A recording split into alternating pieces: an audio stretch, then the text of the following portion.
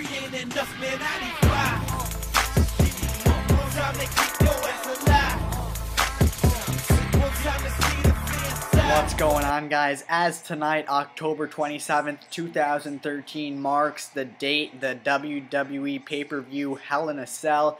And this is breaking news regarding the pay-per-view and the match card. Just chilling here, guys, watching some NFL Sunday.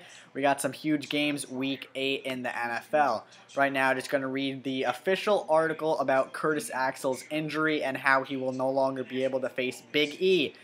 Speaking of Big E, go back and watch the previous video why Big E is possibly going to be the next top WWE guy. Alright, now here we go. Intercontinental Champion Curtis Axel was scheduled to defend his title against Big E Langston tonight during the pre-show kickoff over on YouTube. But the match has been canceled due to an injury suffered by Curtis Axel. Then WWE sent out a tweet saying, breaking news, due to injury, Curtis Axel will not be able to compete tonight against Curtis Axel. The injury was not revealed, that's what I could tell you right now.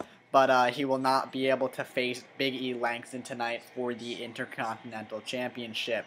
So that's the breaking news. Hell in a Cell tonight, October 27th, 2013. Let me hear your predictions below and what will happen, guys.